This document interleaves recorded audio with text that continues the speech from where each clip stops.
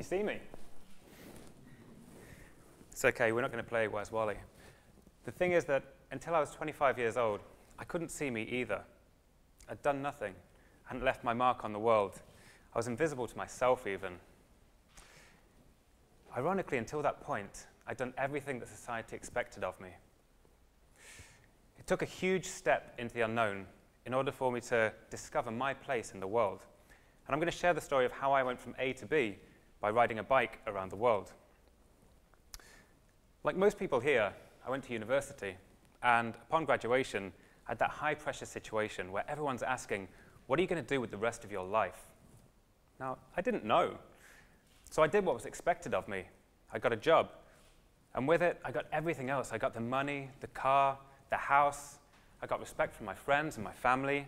I was successful. But I was incredibly unhappy. Diagnosed with depression, it took the help of a counselor to make me realize that all of my actions were pleasing everybody else, but not myself. Now, at this time, I didn't know what I could do to change my life. I couldn't see a way of changing it for the better. But an opportunity came along to ride a motorbike across Iceland with 2 friends.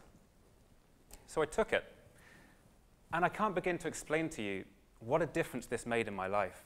To find out that there was this adventurous freedom out there that I'd never known existed before.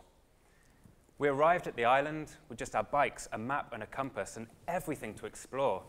We rode across deserts, we passed glaciers and mountains, we swam in hot water rivers, and at night we camped under the midnight sun.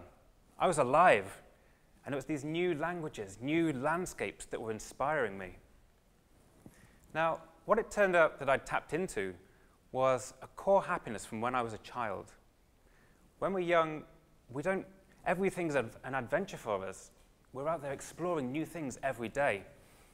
This is me with my first bike. I've got the bunny bike. And for the first time, I'm going faster than I've ever been before. I'm going further than I've been before. And everything's a sensory explosion. I'm seeing new things. I'm hearing new things. I'm smelling and touching the world as I go through it. I'm feeling the wind in my hair and the burn in my legs. And it stripped everything down to a core connection with the planet. It was a connection to something bigger, a connection to something that's pure and it's lost in adulthood. When we're young, we don't realize how insignificant we are in the world, do we? When we're young, we're the center of our own universe. It's just as we grow up, we get smaller. And it was that simplistic way of seeing the world that I'd found on my adventure. And I wanted more. So I went on to decide to ride a bike around the world. And I guess if we take that childlike mentality of looking at the world and we put it into an adult term, we would say, do one thing every day that scares you. Now, it just turned out that I did one thing for 7 years that scared me. But that challenge excited me. It inspired me. And the challenge changed me as a human being. It took me from being a 25-year-old with depression to an around-the-world cyclist. Very early on in the journey, I realized that even the people with your best interests at heart lead you astray. They lead you on the wrong path. When you're young, you're told what's good and what's bad, what's sensible, what's impossible even. But at the beginning of my bike journey, I needed guidance as well. So I was asking for support from companies for sponsorship. I wrote out letters every day asking for equipment, for components, for bikes. I organized a meeting with the mayor and 50 local businesses to support what I was planning to do. But nobody replied to my letters, and nobody came to the meetings. At home, my dad was even saying, you know, you should settle down while you're young. You can do this when you retire. But I knew that I wanted to do it. And so I ended up spending my own money to buy the equipment that I needed. And I did what I think is probably the hardest thing of every challenge, which is taking the first step. And I did that alone. I cycled out of the UK unsupported. The way that people addressed what I was doing continued as I cycled through Europe. Every day, I was being told that I was either going to be attacked or killed by terrorists when I get to Iran. And these stories scared me. I didn't want to be the guy who wakes up with a hood over his head, being held to ransom on the news. I didn't want to be the guy who's found dead in a tent in the morning. I was scared to arrive in Iran. But when I got there, I realized that this was another country with some of the kindest, most generous and intelligent people that I'd ever met. This is me, sitting for a meal with a family who found me in the street and they invited me in. I ended up spending 3 days with them. It had taken me stepping out of my comfort zone into the unknown to realize that there was a world of helpful people out there who would go out of their way to make sure that I was okay. That kindness of strangers ended up spanning the whole of the 51 countries that I cycled through. But it wasn't only cultural problems that I came against. There were geographical challenges as well, and never more so than when I cycled across probably the most inhospitable place in the world, which was Tibet. This slide is from the first morning on the climb to the rooftop of the world. It's on a desert with snow. It's like double bad. This is the worst conditions you could ride in. And so, faced with this, I ended up having to push or pedal all of my equipment on the bike, everything that I own, up a hill to the rooftop of the world, to Tibet. The climb was incredibly difficult. There was snow that I wasn't prepared for, and as I got higher, the snow got thicker, the oxygen got thinner, and the cycling harder. The climb ended up taking 4 days, and I had to reassess my expectations of normal. I looked at this and I thought, okay, well maybe if you can see the top of a climb, then maybe it's not a climb after all. And that's a metaphor that I continue to use for every problem that the world throws at me today. But of course, getting to the top was only the beginning of the problem. I was then faced with living for 3 weeks at 5,000 meters in altitude. At these kind of places, the world's physics change. Water freezes like glue when you've got an average daily temperature of -10. Elastic doesn't stretch. Putting up a tent's impossible.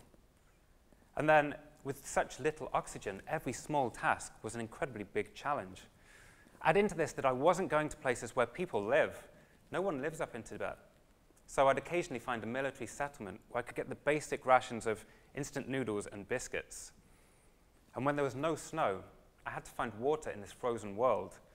I'd end up walking out onto frozen rivers, smashing a hole in the ice, collecting water, knowing that if that ice broke and I fell into the water, there's no way that I would survive. Just when you think the days couldn't be any worse, then comes the night. The temperature plummets to -40 degrees, and I'm still sleeping in a tent. Now, sleeping was okay. I had an Arctic sleeping bag, a 3-season sleeping bag, and I was wearing my clothes inside. I was warm. I slept well. But then you come to waking up, and you can see that's my breath frozen on the inside of the tent. It's frozen on everything. And then the worst part, undoing the first sleeping bag, dropping 30 degrees, undoing the second sleeping bag, another 10 degrees. And the first step, once again, like leaving England, the first step out of the tent was always the hardest, to go from this warm cocoon that's kept you safe through the night and step out into this frozen world outside. But we do what matters, and at that time, nothing mattered more than survival. I had to keep going. I stepped out, and I continued to push myself. I pushed myself into some of the largest environments in the world. And on the positive side, it was incredibly humbling to find how small one man is when you're faced with such big mountains.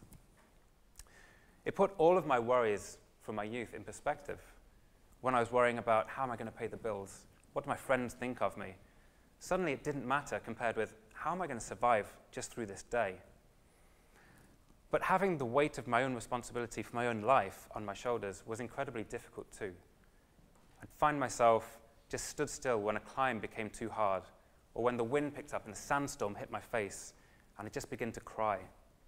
There were times, some days, when I'd pushed the bike for 6 hours through snow, through sand, and then at the end, after all of this hard work, I could look back, and I could still see the place where I'd packed the tent that morning.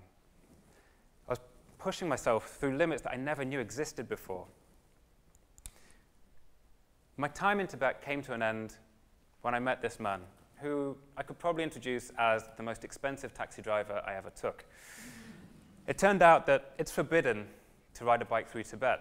The police found me, and they needed to remove me. They wanted to take me back to that desert where I started the journey. Now, for me, that was impossible. I didn't have a visa that was stretched long enough to go back there. I needed to go forward. They detained me for a week, And at the end of it, they came back and played this good cop, bad cop routine. So when I get the good cop alone, I start to tell him, I can't go back that way. It would be impossible. I need to go forward to Nepal. How are we going to do it? Well, it turns out that if you've got 200 pounds and it slips into the right person's hand, you can go quite a long way through this part of the world. So with that in mind, I took the last few hundred kilometers through Tibet in the back of a police car. I descended and came to the Friendship Bridge. I pushed my bike across it into Nepal. I found the first wooden shack that I came to, leant the bike against it, and looked around. And I had a moment that brought me to tears. I realized that I'd been in this frozen world. It was lifeless for so long.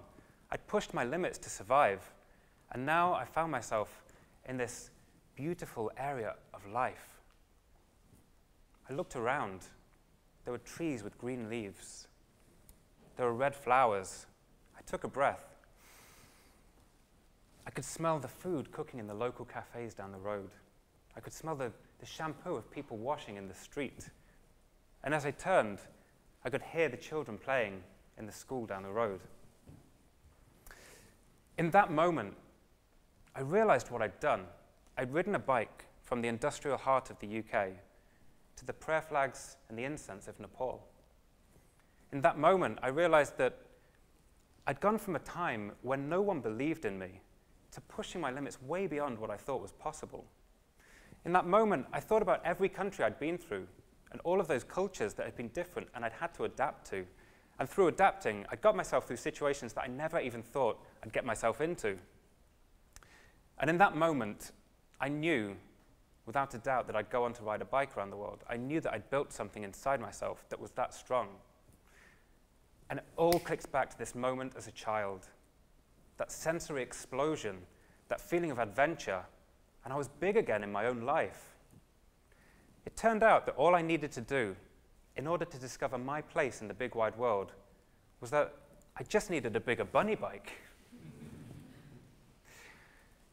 Now, what I'd hope to leave you with from my adventure around the world is that I didn't get to ride a bike around the world by playing it safe and conforming to society. I didn't get to find my true place in the world by conforming or playing it safe either. I would say that if you truly want to find your place in the big wide world, you've got to step out of your comfort zone. You've got to go into the unknown and harness that childlike adventurer inside you. And maybe more importantly, like I'm doing, enjoy the ride. Thank you.